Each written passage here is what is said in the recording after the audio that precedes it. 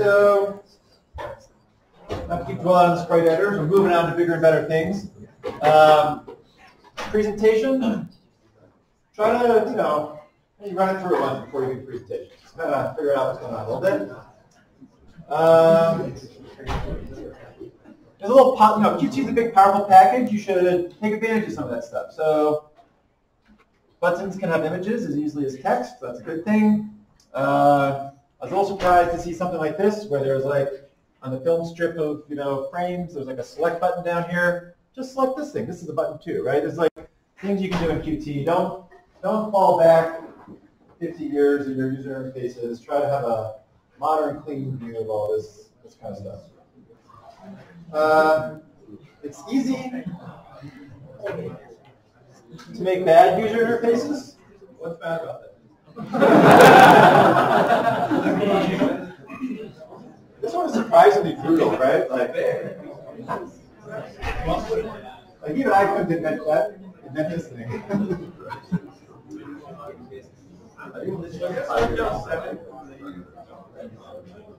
Why do you think this user interface is so complicated, first of all? Windows 98? Probably 95. That's not the only problem. The part that you should be spending the most time in, which is probably like the File Explorer, is some of the smallest percentage of screens. Yeah, I mean, actually, this is some bulk rename utility or something. I don't really know what it does, right? I even look at the interface, I don't really know what it does.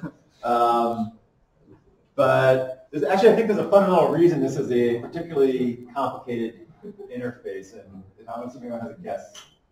Well, it looks like they're giving them access to basically every single option available, where they could maybe hide some of that and let them access it through different panels or something. Yeah, so there's a lot of options. Why do you think a lot of options here? Where do you think this was? What kind of tool was this originally, do you think?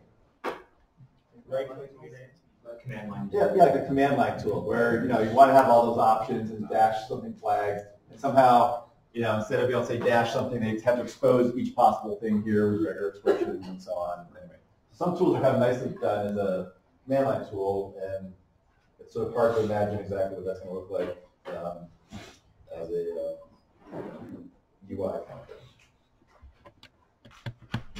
There's a little. While you're away, I took the liberty of developing the UI. Can you review it for me? User-friendly mode, lock exceptions, byte offset, kill, -9, exec, what is it? What do you mean? It's our CD player. Hey, don't give me that Stony player. I'm a user too, right? The problem is, when we write code, we're the user, and we're familiar with stuff. It's really easy to just put a bunch of stuff up there that helps us with our complete inside knowledge of what's going on, and not think about that we're general users for these sorts of things. All right, so don't lose sight of usability in the next project. I want to talk a little bit about UI stuff, just to kind of maybe get you thinking about it a little bit. And my computer is kind of going crazy about something here. Hold on a second. One second. Click this. That's something running in the background. It's going to.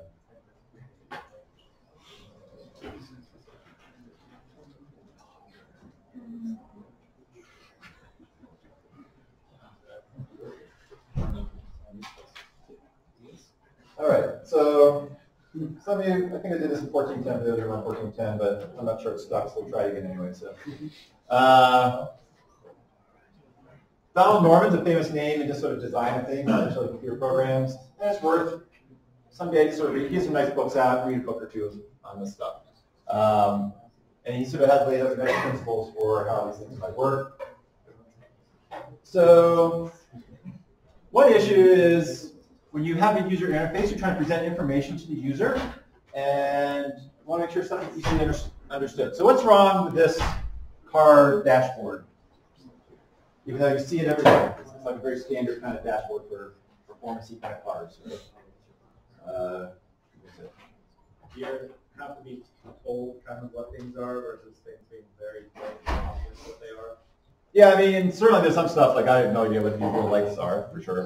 But these big things, what's the problem with these big things here? That's something I don't like about it. What's that? Something I don't like about it is that they're close enough in the same range that they should just have the same range. Like this goes 0 to 85 and that goes 0 to 70. So I'd like them to both just go to 85. why not just have them? Well, I think that would make things even worse. What? Because what are these things? That's a real critical thing here. Right? We have two gauges that look almost identical. They're displaying different information. What are the pieces of information? What is your speed? That says miles per hour. Which one says miles per hour? MPH. But that's there. Oh yeah. How could I misread that? Right now? This is miles per hour, and what's this one over here? It's like your tachometer, right? It's your engine's revs. Right. So if you make it even closer, it'd be harder to fall apart. That's right. So, I mean, it's, again, everyone sort of, and there's a time curve, everybody's used to this kind of setup. That's how most cars look. But you still have to sort of be trained to look left for your speed and right for, I don't know why you care about running a house. I mean, those are all permanent, red light, engine all the time. Here's a more modern example. So Nissan Leaf. And it's got actually got a really bunch of dumb stuff on it, to be honest. This is the battery charge here. And here's a very similar looking one. I guess car people love these, symmetry of dials or something like that. This is actually battery temperature, which, as far as I can tell, unless it's like here, you really never care about whatsoever. So this could be like this big, and it wouldn't cause you any trouble, right? So anyway, people sometimes go for some sort of cool look or something. They don't think about usability. And even things like sometimes it's hard to tell on web pages or apps, like, is that something I can click? It's sort of highlighted. It looks like something that maybe is a link, right? But it's hard to tell, and it's really embarrassing when you click something that's not a link, and it's just a header, and you're like, dang it, man. So if you make it, underline it or put something, button on it, so it invites action. That's a good idea. It's important to have a good conceptual model. So if people do stuff, they should understand what's going to go on underneath. Like, what is this going to actually do to the data or something that's happening? And without that, you just sort of click buttons and hope for the best. You can't really be a power user of your application. For example, like the thermostat. Many people misuse thermostats. So how do people in your life misuse the house thermostat? You guys are answering all these questions. Someone else answer me.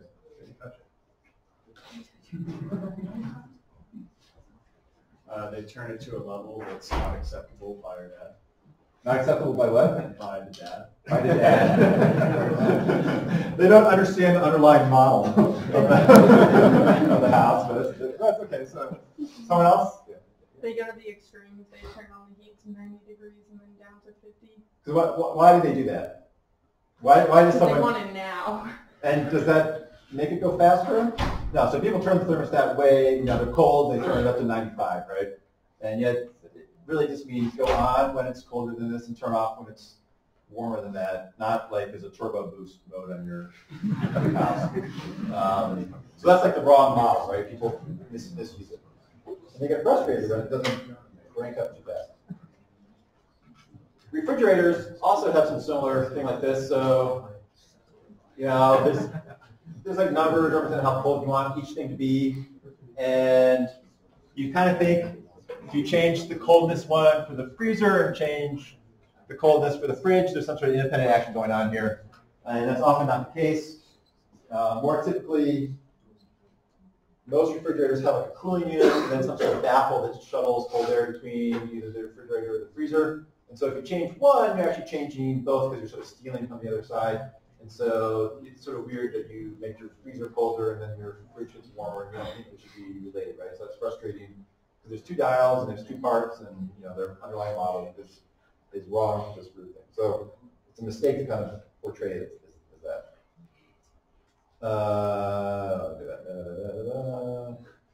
All right, so here's a drawer. That's really hard to see. Still hard to see. So how do you open the drawer? Pull below it. Yeah, I pull it in below, right? The handle actually removes the whole thing. And where do we see that more often in real life? Like this kind of problem of not knowing how to interact with something. Doors. And so, yeah, doors, right? Like when there's a big pull handle, and yeah, you're supposed to push it, and it's just dead. So you pull on it, and you just like, yeah. And again, people are looking for a certain like aesthetic look, but it causes trouble for people in real life. And there are ways in graphical interface to do this right. You basically, most button widgets have sort of a raised look to them that sort of indicates there's something that can be depressed on that. There's ideas of having sort of like things that are familiar, like if you click the logo on a home page, on some set of pages, it's taken back to the sort of starting point, the home page for it. And I find it frustrating when I'm like trying to get out of something and there's a nice little upper left with a logo, and you click on it, and it's just like, no, I'm just a logo, right? There's the problem with false affordances. In other words, you give information that looks like you're inviting some kind of action, like a colored header again, that's not really a link. And then something that's sort of fallen out of favor is this idea of skeuomorphism, where you make the interface look like a real world. For a while, Apple was really big on this. All their apps look like a book. They have a bookshelf, and you pull the book off the bookshelf, and it's like like a picture of a book kind of thing. And then they sort of went totally the opposite direction, and are now just sort of like stark black and white kind of thing. So mapping is important. So again, many of you have dealt with the issue of a nice range top, and then there's a set of dials that controls the heat, and you sort of have to study very carefully to turn on the correct one. And that's dangerous if you do it wrong, basically, right? You have some raw burner going or under a pan that doesn't have any food in it, just sort of melts the pan kind of thing. This one is again kind of hard to see. There's 5 burners here, and the dials are at least laid out in like a mini map kind of version of the burners, and so maybe it's more instinctive kind of thing.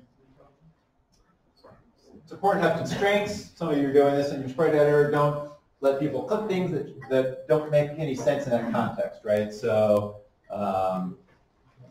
gray out stuff that you can't do. You did that for the Simon game. Anyway, that helps people understand what's allowed and sort of what the current model is. Want to make sure you have feedback about consequences of action. So common ones in the real world, and a clicker on your turn signal. You hit that, you hear click, click, click. You see a little light, click, click, click, and it lets you know that it's activated, right? Otherwise, you're just guessing. Can people, did I do it or not? What's sort of remarkable to me, some of these people do continue to drive with their clicker going for 5 miles before they recognize it. So it's still not everything. People try to do that, like on web pages, little progress bars and so on. The issue is that if they lie, it's bad. So you get a progress bar and it goes and then stalls for 5 minutes and then and you're just like, what is going on here? So I don't think you have to be careful how you use this kind of feedback. But like the sprite editor, for example, it's nice to have, if you're drawing a line, you show what the line would look like in some sort of half transparency kind of way, and then you finish it and the line appears. Also, maybe you have different pen modes, fill. How can you show what mode you're in the sprite editor so people can get some feedback? When they click, they know what kind of action is going to happen. You could have like a little pixel following the mouse of that specific. Let's show us where it is, but what kind of, there's like flood fill versus pen versus spray brush or something like that. What can they do? You can have like the button like push or something like that. So on the side, you could highlight or something like that. Have the button. Anything else you can think of? You could change the icon of your mouse. You can change the cursor icon, yeah, so it looks sort of like whatever's going to happen a little bit. Just give a little feedback, yeah. Those are all pretty common kinds of things. All right, so usability is, it's downplayed a lot in some ways, but as you move from applications to print stuff to the console, it is important to keep it in mind. And you should, I think once you get in the right mindset, it's not any harder to make a nice looking application than a bad looking application. You just have to kind of get yourself wanting to make a good application. Poor usability, people get angry and frustrated, decreased productivity, higher errors, physical and emotional injury, equipment damage, loss of customer loyalty. I think we actually should be good even without, graphic design kind of ideas. We should be good at interfaces because we think about how, for example, in a C++ class, how people should interact with that class? What's a useful way to give access to the underlying data? For example, the live kind of stuff. So you have some practice in kind of thinking about what are reasonable ways to make a class usable, and I think some of the same ideas apply in user interfaces. All right, so anyway, just kind of, Qt gives you a lot of stuff, and you know, just poke around, Google some stuff, see what you can do. It can help you make your interfaces look really nice. All right, so the next project is an educational app. And here's some kind of young examples, right? Count up to 20. Yeah, I can spend like 6 months working on that app and finally get to level 5, you know? I'm not sure what this one is really, to be honest. Hopefully we're not just shooting the deer, I don't know, but identifying stuff. And then some kind of friendly looking thing with states, right? So, okay, so I want you to think broadly. So I do not want a typing tutor. I do not want a flashcard. There's one more I was kind of down on. I said it in the assignment somewhere. Let's see. Probably a math thing or something like that. You know, learning multiplication kind of games. I would much prefer someone in your group has some cool or at least bizarre hobby, and you want to teach us about something about that field. That to me is much. I mean, I'm much more interested in learning something, watching these presentations, than about you know, counting or something like that. So think about something that at least one person in your group is excited about or interested in, and it can be really pretty much anything. Doesn't have to be a game, right? Those other things are sort of game-like. A game's not a bad way to go, but it should at least be somehow engaging. There's at least one requirement. You have to use a physics engine, Box 2D, to at least make things liven up a little bit. It doesn't have to be a fundamental part of the application. It could be like your splash screen somehow looks interesting, or the buttons on the UI are bouncing around a little bit or something. And in fact, it's sort of a bad idea. A lot of people see this and then they say, let's make an app to teach physics. And then it actually is a lot harder than you think to kind of use this to kind of really teach physics. So I would kind of discourage that for the most part. So just think of the physics engine as a thing that help animate things without you having to hand it. So things can move and fall and bounce around. Your winning screen can be exciting, you know, and stuff like that. All right, so you got to teach something. Don't lose sight of your mission is to teach something, but then also it should somehow be engaging or interesting to use. All right, yeah, no flashcard, no typing tutor, no math attack. So those are all like 1970 educational app kind of things, and we can move on past that. Now, one thing that I'm worried about is for the sprite editor, you went around and looked at 5 or 6 sort of things that acted as sprite editors, and you sort of saw what those look like. And so you had sort of some goal or vision in your head, perhaps, of what a successful sprite editor looks like. And you know, I'd say most of you got some way towards that goal, but not all the way. And then this is much more open-ended. You know, we don't really have. It's hard to pick out what a ski, you know, avalanche rescue app looks like. And so your target in your head is not maybe as well fixed as the sprite editor. And you're going to have to really make sure that there's some shared vision with your team for what that final product is going to look like, right? Like, how is this thing going to be an interesting, successful-looking application, and not just, you know, some ABC quiz kind of thing with on topics. So there's, you know, you have a lot more freedom to fail, I guess, is the danger here, right? That you don't have this well-tested idea. This is a sprite editor. You know, people want to use it, kind of thing. So, you know, make sure you spend a lot of time thinking about that and talking over with your team. All right, so we're going to do this in an agile way. We're going to use ideas from Scrum. So we're going to have stand-up meetings. We're going to have sprints. And I used to use Trello for this, which is a little note card system that you can scoot things over. And I kind of think GitHub projects seems to match that for the most part, but I haven't really used it. So anyway, I'll try to take a look the next day or two, a little more. So somewhere you need to have some kind of idea of tasks that go into tasks to do, tasks in process, and tasks done or something like that. And I'll talk more about this on Thursday. There's 3 sprints starting on Thursday. A little tighter than I wanted. This whole Tuesday, Thursday class thing causes problems because I can't push all the way to next Tuesday before we kind of get rolling here, which means we really need to kind of get these teams formed and ideas done like pretty fast here. You're going to have lab and class times to meet, do your stand-up meetings, and this should all be in Qt and C++. Basically. So, okay, so by Thursday, form teams of 6 or 7. So there's going to be some reshuffling around possibly. Don't be shy about reforming your teams. And there's a spreadsheet kind of like it was for the spreader, sign up with a team name and a list of people.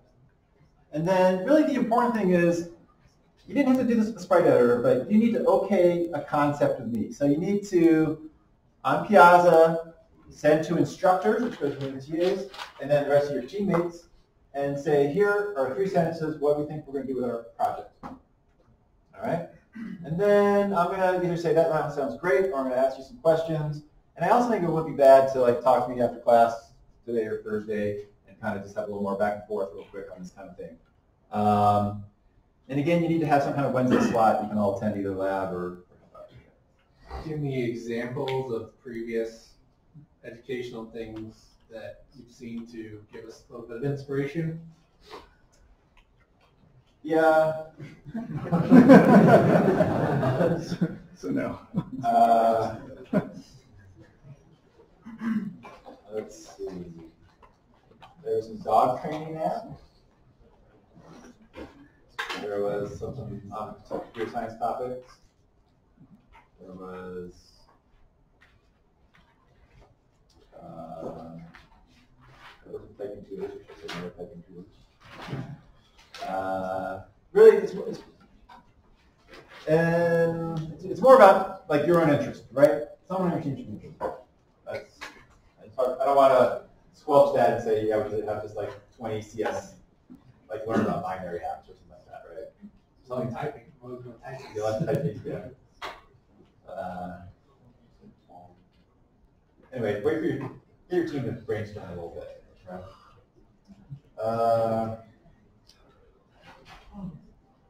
When I resolve it, you're done, basically, on Piazza, right? So there's some back and forth, then say we're done.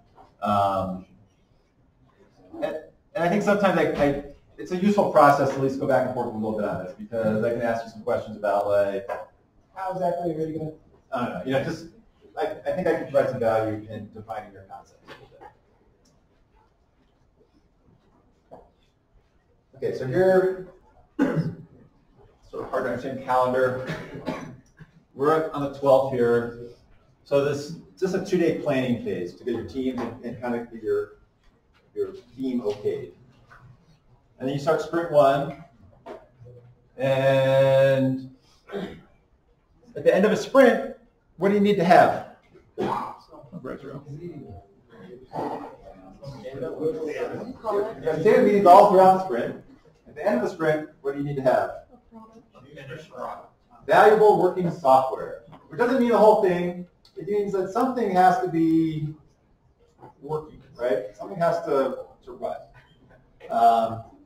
And we'll do a little checking in the lab on the status of that. Obviously, we want something running, but it's only 1 week and we got, anyway.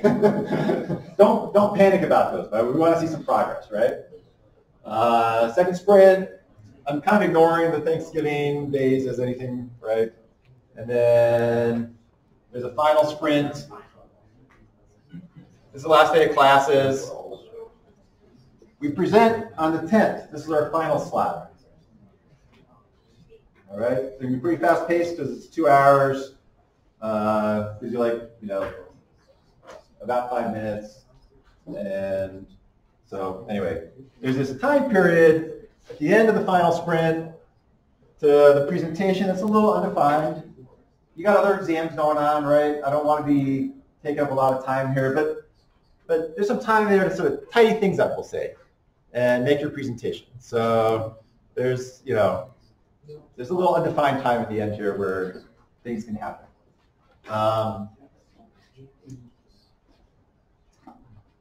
But really is a pretty good chunk of time here. But the important thing is to make some progress throughout this time period and not just at the end. That's really the critical thing. Questions about that schedule part? Each one of these sprints is going to have its own little sub-assignment. So right now there's a little tiny assignment for the plan. It's posted, and there's sort of an overall assignment. It doesn't look like a big deal because it's 100 points. But each of these are also going to be some sort of 50-point kind of deal where your stand-up meeting, your records, your working software, things like that are all part of the score event. Questions so far? Can you tell us a little bit more about the lab? What does that software do so we can better plan about how to make an actual, like the physics engine, whatever, Box 2D or something like that? What is that supposed to do, or what does that help you do? Yeah. Okay, so I talked about Box 2D. I'd also encourage you to use this project called SFL we'll talk about next class that is a simple, fast media library, has more support for sprites than Qt, some networking, sound, and stuff like that. And of course Qt as well. And then part of the fun is getting them all work together. And let's talk about Box 2D a little bit. Box 2D only provides simulation. And it has like springs and friction and falling gravity and things like that. Let me show an example of what it can do.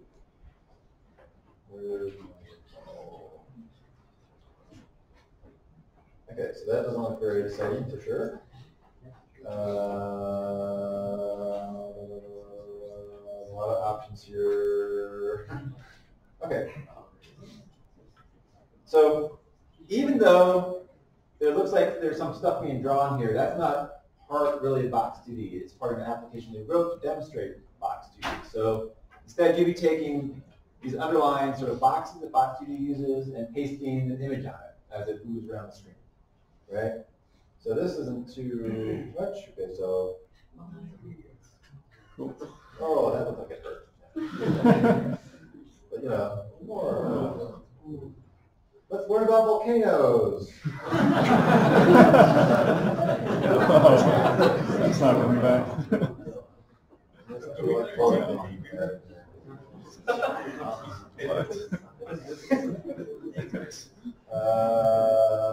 kind of cool, right? Oh. And So would you consider this above and beyond, or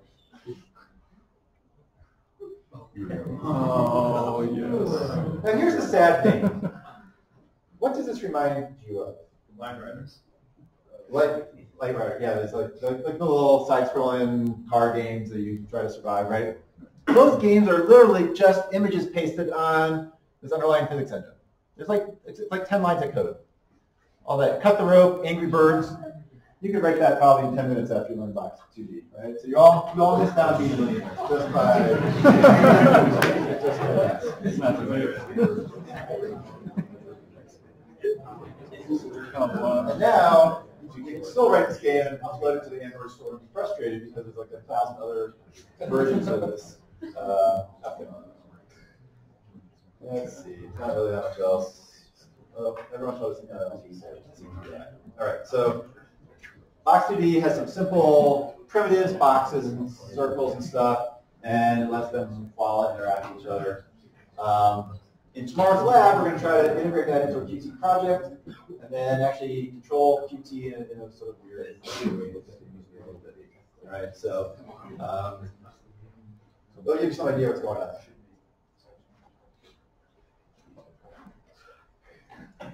And like I said, SFML is something I'm just going to talk about as a way to kind of get more visuals on the screen more easily.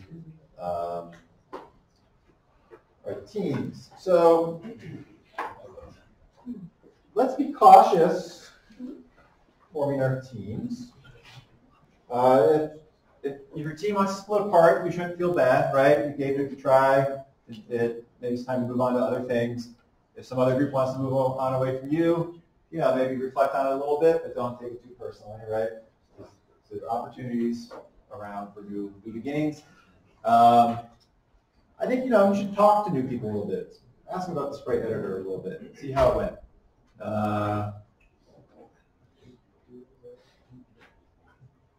And, I guess we'll see in some ways whether the Scrum, Agile, more constant feedback kind of mechanism supports better interaction for the team than sort of divvying stuff up and going off in different directions. I'd be interested to hear how it goes as it goes along, I guess. Since this is a longer period of time, we'll have an opportunity, like midway through, to give some feedback instead of just at the end, and then also at the end as your team performance. And anyway, so just be aware there might be a little more feedback on this round than last time. Okay, so I really want, since we're so short on time to get this stuff done, wrapped up by Thursday, I want to kind of give you plenty of time to, one, start forming teams, and two, start kicking around some ideas. Brainstorm 5 things, pick 1 or 2, talk to me about it, see how it goes. All right?